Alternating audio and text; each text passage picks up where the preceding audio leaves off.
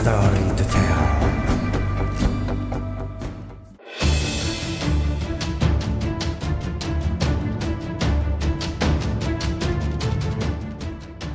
Referring to the main battle tank, we must all think of Americans, Russians, or Chinese.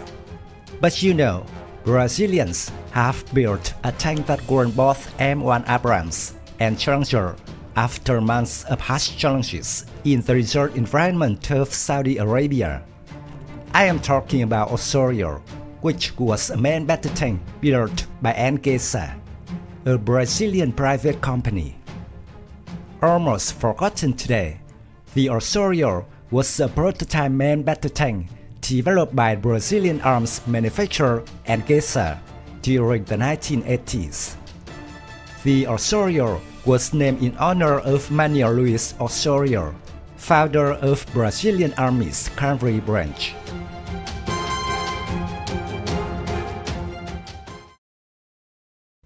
In 1989, Osorio created an almost mythical feat in the worldwide arms manufacturing industry, winning two giants M1 Abrams and Challenger after months of harsh challenges in the desert environment of Saudi Arabia. It was developed as a private funded venture by Engesa, with little government support.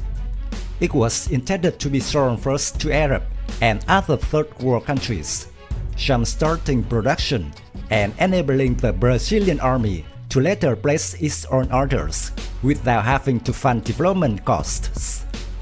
However, macro-political events, including the Gulf War and American political pressure, led to the tank's demise, and the tank was never acquired by the Brazilian army. In 1982, development began in a new venture by Engesa into MBT production for its current export clients, who were having trouble purchasing newer MBTs built in member countries of NATO, as they were non-NATO members.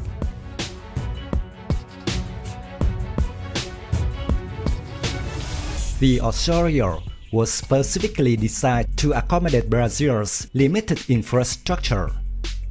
The combat weight of 43 tons was settled upon, as it was within the load capacity of the road bridges and overpasses in Brazil. Likewise, the size constraint into which the Osorio was built allowed it to drive or be transported through Brazil's existing road and rail tunnels, as well as to fit onto available tank transporters and rail cars.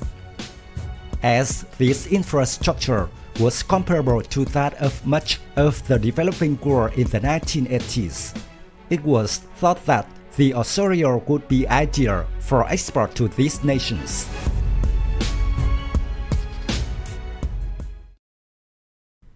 On the front of the hull and turret, the Osorio tank was equipped with composite armor. This armor was broadly similar to the British Cobham. It has included steel, aluminum, carbon fibers, and ceramics. Although the armor of the Osorio was very light, it was extremely powerful and has been rated to defeat any anti-tank projectile above the frontal arc in service in 1986. Automatic fire suppression and NBC protection systems are available for the vehicle. However, it is considered that protection of this tank was inferior to most Western MBTs of that time.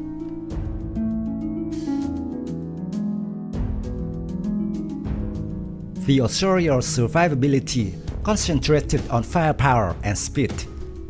The EE-T1 Osorio MBT, intended for a Brazilian army, was armed with a British Ordnance L783 105mm rifle gun and carries a total of 45 rounds of armor for it.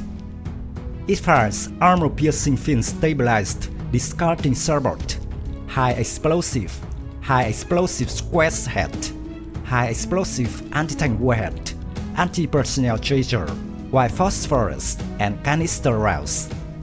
The EE-T2 was intended for export customers and was armed with a more powerful French G1 120mm smoothbore gun, but the ammunition was reduced to 38 rounds. It fires armor-piercing fin-stabilized discarding sabot and high-explosive anti-tank warhead rounds. Both of these guns are fully stabilized and manually loaded. The EE-T2 main battle tank has an 80% hit probability against the moving targets at a range of 2 kilometers.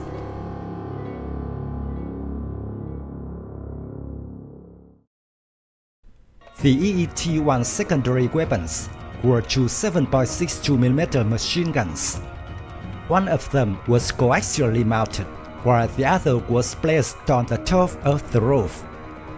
The EE-T2 was completed with machine gun coaxial 7.62mm and anti-aircraft machine guns mounted on the roof of 12.7mm. The vehicle had a 4-man crew, including commander, gunner, loader, and driver. Chassis includes 6 bearing and 3 supporting rods from each side. Tracks were similar to Leopard 2 main battle tanks ones, with removable rubber pads. Chassis suspension was hydro-pneumatic. First, second, and 6th bearing rods were fitted with spring absorbers. Hull blocks and chassis were covered with armor screens, providing additional protection against cumulative rounds. Osorio has good speed and cross-country performance. It reaches 30 km per hour in 10 seconds. It manages 30% slopes, 3 meters wide changes, 1.15 meters vertical step. Without preparation, it falls 1.2 meters water obstacles.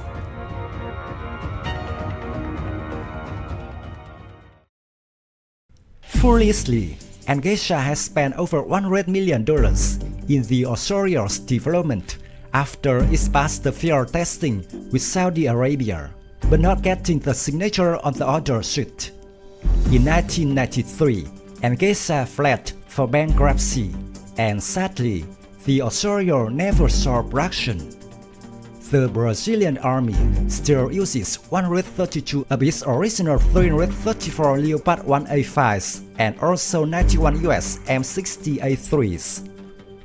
Although it just collapsed because of the political pressure of not fair players, but it has shown that this tank has shown great features and low cost, highly appreciated by world customers.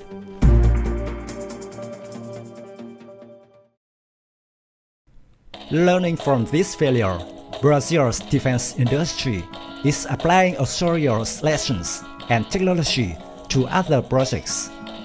A series of curt and ambitious products like the Embraer KC-390 transport aircraft, MLRS Astro 2020, nuclear attack submarines, and Aviva's cruise missiles. They were first customers to order and pay. With the strength of diversity, cheap price, relatively high quality, and unbounded politics, Brazil is really a big man.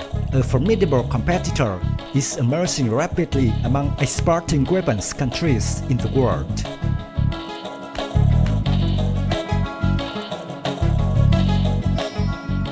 My video of Osorio main battle tank ends here. Thank you for watching. If you find this video interesting, please give me your thumbs up. Don't forget to subscribe to support the channel. Goodbye and see you again in the next videos.